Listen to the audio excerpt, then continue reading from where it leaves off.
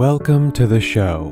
This is Brandon Wen, and you're listening to the Understanding Consumer Neuroscience podcast, brought to you by the folks at Cloud Army. In this episode, Richard brings back past guests Rory Sutherland and Steve Keller to discuss the power of audio and its focus at the Nudgestock conference. Hi, this is Richard Campbell, and thanks for listening to Understanding Consumer Neuroscience and this very special show we're going to call a mini-Nudgestock, because I have with us today both past guests, Rory Sutherland, who's the vice chair at Ogilvy, and Steve Keller, who's got the best title of them all, the Sonic Strategy Director at SXM Media. Welcome back, gentlemen. Really great to have you here again. Great to be here with everybody. So we're talking a little bit about Nudgestock and the great things going on, and I'm excited you're part of this, Steve, because I think audio is one of those underrated aspects of neuromarketing and marketing in general. Yeah, it's fascinating to me when I go to neuromarketing conferences that, everything that gets looked at in terms of packaging, where things are put on the shelf, where consumers are in their journey, very little emphasis given to audio. So that's always a challenge that I give researchers to lean into audio from the neuromarketing side. And at the same time, when you talk about classic media for advertising, the jingle is a thing. It even has its own word. Right. It's fallen into a bit of disfavor these days, but it's also evolved. I would argue that those short little things that we call audio logos or sonic logos are jingles by any other name. They're just maybe not quite as long as a full song where you're singing the brand name. And certainly we have brand anthems that are pieces of music that we recognize, but maybe we don't sing the brand name, and that's why we don't call them a jingle. But they're still really effective memory devices. I don't know that we have the 21st century equivalent of Barry Manilow writing, "You deserve a break today" ever again. Like, that's one of a kind thing. No, we just have brands that are willing to spend a lot of money to have shared equity with hit songs, which is a discussion in and of itself. Another angle entirely. Before we were even recording, we dove straight into the subject. I had to hit the big red button to get going this because Rory was immediately diving into this interesting aspect of the emotional response of audio.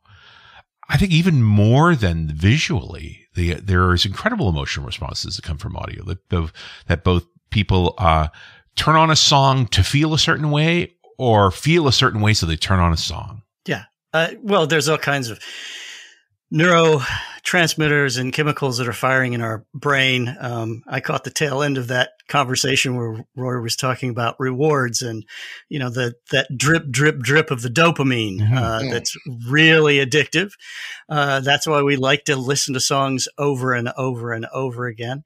Certainly that emotional component plays a key part in why we remember music. We might forget where we put our keys, but we might have trouble getting that piece of music out of our heads. And it's because that emotional connection drives it a little bit deeper into our evoked memory. You have oxytocin that's happening when we're singing along to a piece of music together or moving in time with a rhythm. And that oxytocin helps us feel really warm, like we belong. There's evidence that there's pro-social behavior that's increased as a result of entrainment while we're listening to music together. So we're literally wired for sound in ways that I think are, I might argue, far more superior than the ways we might be wired for sight. And memory is one of those, and emotion are one of those things with music that's really powerful. And I'd also add that if we know the musical building blocks, we can target emotions. So by changing tempo, articulation, pitch, harmony, rhythm, we can nudge, if you will, emotional states as a result of that. Interesting. And that's very interesting because one of the things I learnt about vaping, now this may seem slightly unrelated, but bear with me, okay, is that one of the reasons why patches, gums, sprays never replicated smoking, okay, was that all smokers, without being aware of it, learn to actually smoke in two completely different ways, depending on whether you want the cigarette to act as a stimulant or a relaxant. And so the cigarette, unlike the spray or the patch, is a kind of mood aileron. It doesn't have a massive, it's not a massively potent drug, but it can just perk you up if you inhale and exhale in one particular way, or it can calm you down if you perform the same action sort of more slowly, more deeply. Mm-hmm. It's sort of breathing exercise in and of itself. I shouldn't really be advertising the virtues of smoking or vaping here, but it was very interesting because that ability, which people learn without really being aware of it, to actually control mood to a small degree, is something I think that we really, really value. And so I even was approached once by a very, very interesting couple of academics who believed they were getting closer and closer to developing effectively playlists that could have pretty much migrate you from one mood state to another, that it was that reliable. And it begs the question that humans generally seek out this ability to modify their mood in one way or the other. Yes. And certainly audio plays a role in that, but there's a bunch of other mechanisms as well. And there's a challenge for us as marketers then to press against those levers in a way that encourages a positive response towards a brand or a product. Sure. Well, I think we're talking a little bit about congruency if we're talking about mood, and certainly there are a lot of bits of research around, making sure that you're communicating in a congruent mood state, unless, of course, maybe you want to excite someone, maybe you want to shock them. There are ways to play with different kind of stimuli to do that. But I think this question of congruency is really interesting, particularly when it comes to music, and the conversations around mood. What do you want to communicate in terms of a feeling? And sometimes there's a little counterintuitiveness to this as well, because quite often if you think, maybe I'm feeling down, maybe I should play some happy music to lift me up. The research has shown really if you lean into the emotion, there's positive effects to that as well. If I'm feeling down, if I kind of lean into that sense of melancholiness, there's a way in which that actually generates feelings of positivity because of the congruency that's there that can help lift us out of those mood states. And another interesting drug, prolactin, which is generated when we cry. It's a neurochemical that kind of mitigates grief, if you will. There's some studies that have shown listening to quote unquote sad music actually tricks the brain into grieving a little bit and releasing some of that prolactin. So what is it, a hormone or is it a? I think that prolactin is a hormone. Yeah, I said that's the country. That's the country and western hormone, effectively. yeah, exactly. When you lose your truck, you lose your wife, you lose your dog. Everything's gone. But interesting to lean into the emotion to sort of fully explore it, and then it lets go. Sure. As soon as you were talking about congruency, I was thinking about that happy, chirpy ad in the middle of a serious news story. On the radio, that's a great piece of incongruency that doesn't serve the advertiser well at all. It's interesting to think about when our ads are experienced and what environment they're in and how they're going to work with that. Context. And Rory can certainly speak to context a lot, but that's really important, thinking about the context that an individual is in when you're attempting to communicate to them. You just think about regular communication. There's communication that's inappropriate in certain contexts and more appropriate in others. And if we think about our advertising, certainly that's part of what we're trying to do with targeting, particularly with digital ads. Can we pick up on the signals that are there, whether they're time of day, whether they may be weather, whether it may be understanding what somebody's listening to before or after, attempting to deduce a context, and can you serve an ad that's more appropriate for that context? And would that be more effective? Of course, that's the big question. What certainly seems to be true about music as an accompaniment to anything else is that the power to take something from good to great seems to rest to a large extent with music. So a very recent example of that would be Succession. Oh, yes. Yeah. While I would regard, first of all, the opening sequence as being, a work of art in itself. And actually the entire, is it non-diegetic soundtrack throughout that? It's worth actually going back to key moments in Succession and just focusing on the music, because of course, in a sense, you're not supposed to focus on the music. In that sense, it's supposed to basically evoke mood without you necessarily being directly aware of the process. But, or you could take a film like Psycho, which would be still a very good film without the music, but I don't think it would be remembered as a great film. You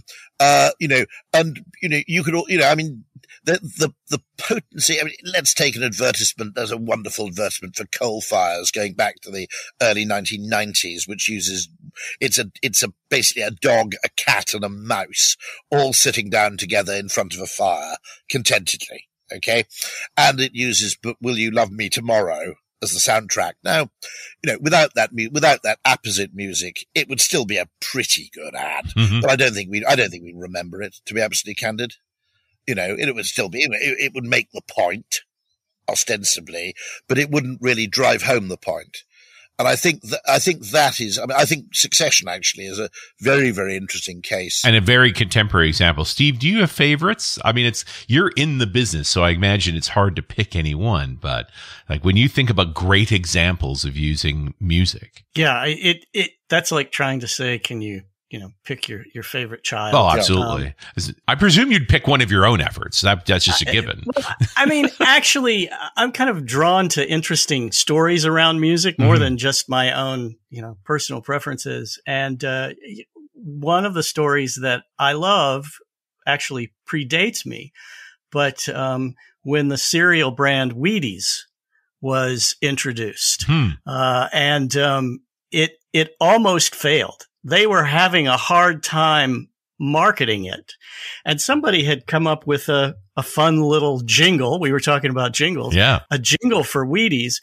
And in an early example of market research, they started to notice that the Wheaties that were selling were in areas where they were running this jingle on the radio. And wasn't the jingle like, "Have you tried Wheaties?" Like yes. it wasn't incredibly sophisticated. It was a barbershop quartet style, and so they launched the campaign with that across the country, and sales of Wheaties went through the roof. Wow. And the rest was history, literally. So, I love that example of a piece of music that's associated becomes the delivery vehicle with an ad.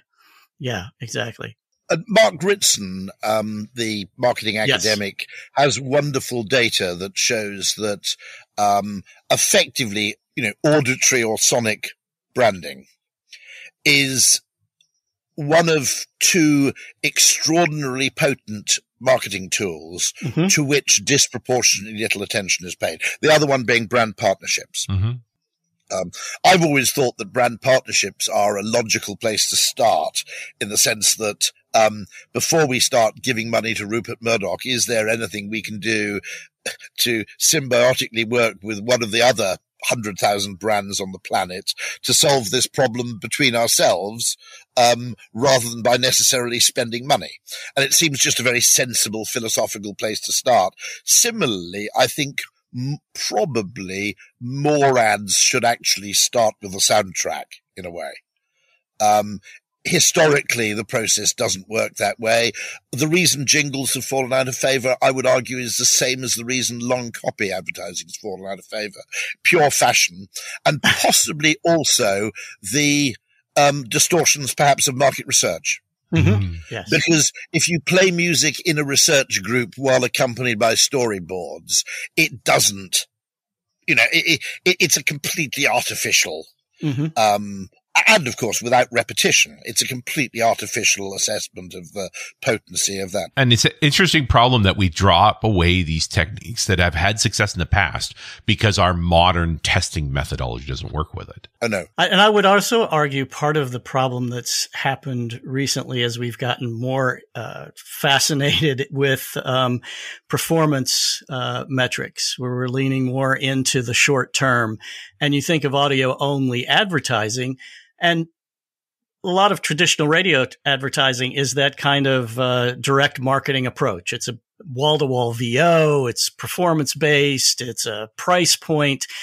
And yet we've been talking about the power and emotion and using music and sound to build a brand long-term is really powerful. And in chasing some of these short-term metrics, I think what we've also done is forgotten about how to use sound in telling a story, how to make connections with emotion.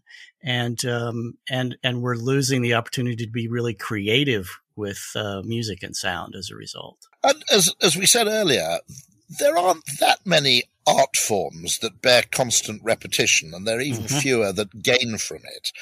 You know, I'd probably include poetry, very, very good comic writing. You know, you've got to be up there with P.G. Wodehouse, and a tiny, tiny number of films. You know, that's, if you like, why I kind of venerate Hitchcock, who patently paid a huge amount of attention to music, by the way. But, you know, one of the reasons I venerate Hitchcock is that such a high proportion of his films are rewatchable. And it's quite rare. It's quite hard to do. But actually, if you use music, you can cheat. Now, there's one of my favorite radio ads. I have to apologize for this because it's very silly. It's a local company. Somewhere just across the Thames from me is a place called Raynham. And in Raynham, there's a place that sells sheds called Raynham Sheds, very unimaginatively.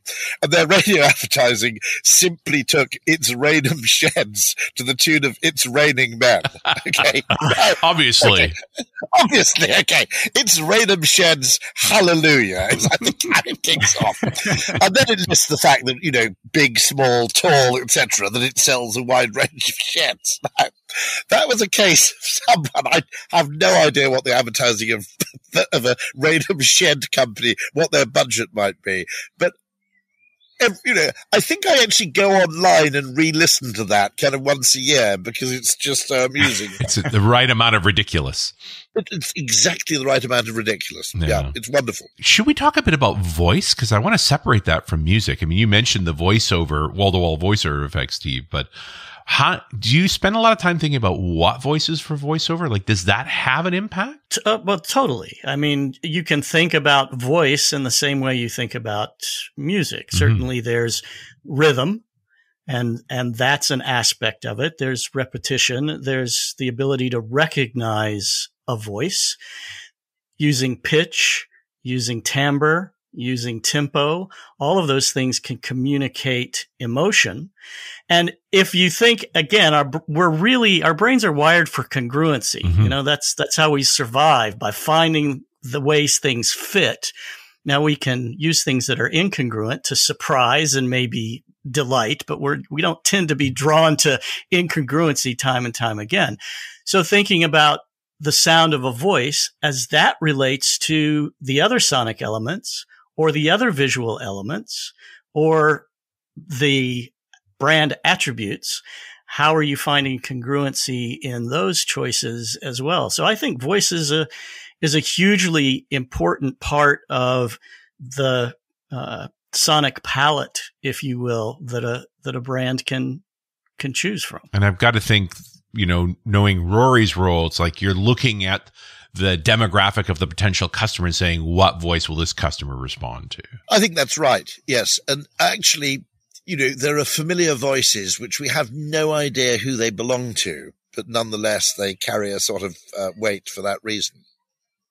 It's funny, actually, which is, you know, I mentioned earlier, I mentioned that Neil French, who was creative director of Ogilvy, asked a whole bunch of people in the creative community to list their 10 most memorable moments in film. And the point he was making there was an astoundingly high number of these very high proportion, were accompanied by highly distinctive and appropriate music. I also think, and this is an interesting debate, the voiceover, although it's absolutely despised by most film directors who have the mantra of show, don't tell, a significant number of the most enjoyable films actually have a voiceover. Rather, someone once said that actually, the voiceover massively improved Blade Runner, for example, Goodfellas. Yeah, and that's exactly the case I was thinking, because now you can get a director's cut version of Blade Runner without the voiceover, which the director didn't like, but the studio forced upon them. Yeah, that was probably a case where the studio was right. Yeah, it depends on who you are. I mean, it was such an art film too. But then you also have Harrison Ford doing the voiceover, which is its own gravity. Yeah. Oh, of course, the public's favorite film of all time, which is The Shawshank Redemption. Okay. is it's from a short story, so I suppose it's perfectly lent to narration. But I mean, that's basically, almost entirely narrated. But it's Morgan Freeman, so why wouldn't you want to listen to that? Even though the material is terrible, but, it's so powerful. No, it's music in itself, actually. Yeah. I mean, that's an interesting thing, which is the joke I always make in Britain is that the Welsh and the Celts and the Irish, to some extent, there's a form of conversation which is akin to music in that you're not conversing to convey information, but to demonstrate that you're good at it. It's kind of peacock's tail conversation, which is almost done for display purposes, which I think, it's just, in a sort of distinctively Celtic way, but you also see it in other groups. And it's really, really interesting. There's a certain, Irish facility for storytelling and so on, which I think is worth noting, where it's, if you like, it's bridging the gap between music and speech. I don't disagree. And I think it's you heard those voices that you cannot resist. Yeah. I almost wonder if it detracts from the message at times, that you're just fascinated by the voice rather than the words themselves. Not a politically correct film example, perhaps, but Zulu, which ends with the voiceover by Richard Burton. Another great voice. Detailing the number of Victoria Crosses awarded and so forth is almost unimprovable as a way to end a film. Yeah. They're very powerful. We sort of blew past this idea of the jingle falling out of favor, perhaps because it's difficult to measure. But here we are, at a time and a place where our measurement tools arguably have never been better. We are. Yes. This is the tragedy. This is the absolute tragedy. Now, I come from a direct marketing background, and I love direct marketing because it's measurable. And the marketing world, I think, came to believe that once you could measure things more, you would be given much more freedom and much more budget. Okay.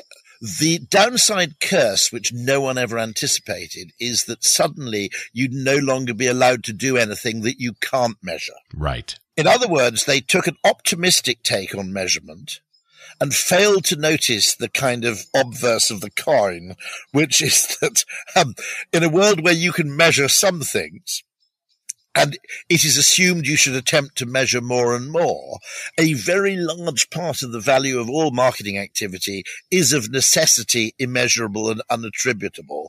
And those are the parts which disproportionately suffer. And music would be a classic example of that. I mean, I think, as I said, I mentioned the point about good to great. I think there's a lot of good advertising which would be, which could be greater and, could actually reach the level of greatness if that sort of little element of self-indulgence were applied. Can you prove it? No. But, except empirically, I mean, I always joke about this, which is some of the empirical findings of advertising, which I think are inarguable, are almost too embarrassingly trivial to relay, which is, one, things with animals in do disproportionately well. Yes. Okay. Two, things with great music effectively, earn, an extra star in the consumer's mind. And I think those two things are absolutely provable through any measure of, it's a bit like, you won't like this as two Americans, but my argument for constitutional monarchy is simply empirical, that 15 countries that practice it, Sweden, the Netherlands, Japan, okay, the UK, Australia, New Zealand, Canada are kind of disproportionately okay. Right? One monarch seems to get around on that particular scenario. No, absolutely no. But I mean, we don't know why, okay? But do you necessarily need to know why if there's a reliable kind of correlation, without needing no causation? Why take the risk? It is very interesting because, if you can't really go in as a kind of Ivy League graduate and say, one of our consistent findings is that if you put a gecko or a chihuahua at the ad, it will be a more successful ad. It'll do well.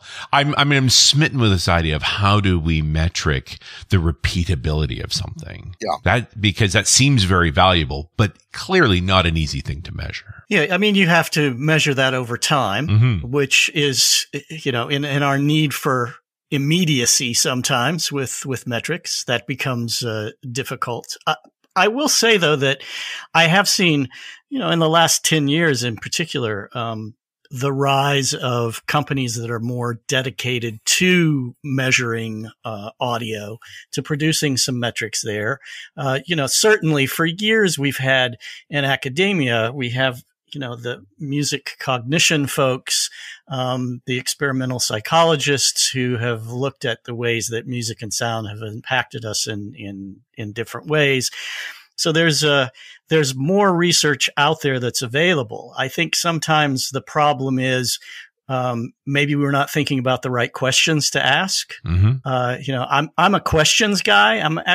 I think finding the right question is probably harder than finding the answer. Yeah. And so what are the questions? And then I think, sometimes in our attempt to kind of condense things down with data, we can miss things. I love jazz. I love Miles Davis. And one of my favorite Miles Davis quotes is his talking about, his approach to music.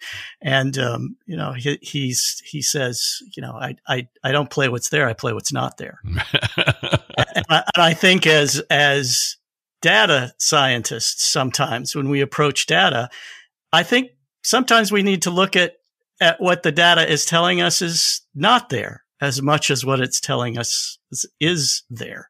And I think there's a creativity that can be found in that kind of problem solving. So I'm encouraged because I do think we have more and more opportunities to ask questions, to measure things, but it also, again, will challenge us to move beyond short term, to look at long term, and maybe move outside of some of the typical places that we're going to look for the answers to find better questions. I think there's something wonderful which you could almost refer to, which is how you produce whole brain advertising. And of course, if you heavily rely on research, essentially you're talking to the part of the brain which post-rationalizes. And it will always, it will always make sense. It will always say that the point of a dishwasher is to clean your plates and crockery and knives, okay? Whereas, as I jokingly say, deep down the value we derive from a dishwasher is chiefly that it gives you a place to put dirty plates out of sight. The reason it's frustrating when your dishwasher breaks down isn't that you have to wash up by hand. It's that you have to look at the damn stuff, okay, or smell it, okay? And so, I think that, the deeper explanation is often actually opaque to introspection. Now, what interests me about music and humor, having had children, was how early the appreciation for humor and the appreciation for music and dancing appears in children, which suggests that if you believe that kind of the development of the fetus all the way through to the child kind of recapitulates evolution to a degree. Okay. It suggests that this is something pretty deep. Now, what's glorious about both music and humor is that evolutionary scientists have effectively made attempts at explaining it. I think some of which are quite good. Some people believe it's a reward, humor's a reward for kind of error correction. That you need to have a kind of error correction mechanism when things get ridiculous to prevent things escalating, to prevent things becoming absurd. And therefore evolution has given us an emotional reward for performing that correction. What the role of music is, is even more mysterious, unless, as you say, you believe it's a kind of spandrel. And then, by the way, on my good to great thing, which is that music elevates good things to great, it can actually, as I said with Raynham Sheds, it can actually rescue pretty bad things. Okay. But Curb Your Enthusiasm would be an absolutely magnificent example where somebody with real genius, without that final track, without indeed the soundtrack, it would still be extremely funny. But I don't think it would reach the heights that it does. An interesting effect that the opening music basically sets your mind in a state for the humor to come. Absolutely perfect. Yeah. And I think what's interesting, we were talking about congruency and incongruency. I think a lot of times when music is used in a humorous fashion, it's put in an incongruent fashion. You're hearing something, that is lighthearted under something that you might think, oh, that should be somber, or vice versa, and ways that it kind of shocks us in the context in a similar way that humor does. It reframes things in a way that maybe we hadn't thought about that, and that piques our interest and our curiosity. So I love this line of thinking about the relationship of humor to music, because I think it's one that's not thought about that often. And in another politically incorrect parallel, perhaps Benny Hill. Yes, about as politically incorrect as you get. As bad as you can get, but I've already mentioned Zulu, so I can't really go in any deeper. But he certainly transformed yakety sax. Yes, he did. Absolutely right. Gentlemen, we've had a fun half hour. Obviously, this is the feel of Nudgestock to me. Coming up on July 7th, any call-outs, things we should mention for folks who want to get more involved? The website, nudgestock.com, the fact that you can attend in person, it's in London on July the 7th, but you can equally well attend online for free. And the fact that it's nudgestock.com on July the 7th, he said, realizing the value of repetition. Repetition is powerful. If only I could sing that, I would have an excuse to repeat it 4 more times. Yeah. All we need is a jingle. We might even have a plan. Yes. We'll work on that. Yeah, for something sure. Humorous, something no doubt. funny. Steve Keller, Rory Sutherland, thanks so much for spending some time with me. Thank you, Richard. It's been a pleasure. Thank you very much indeed. Thanks. And thank you for listening to Understanding Consumer Neuroscience.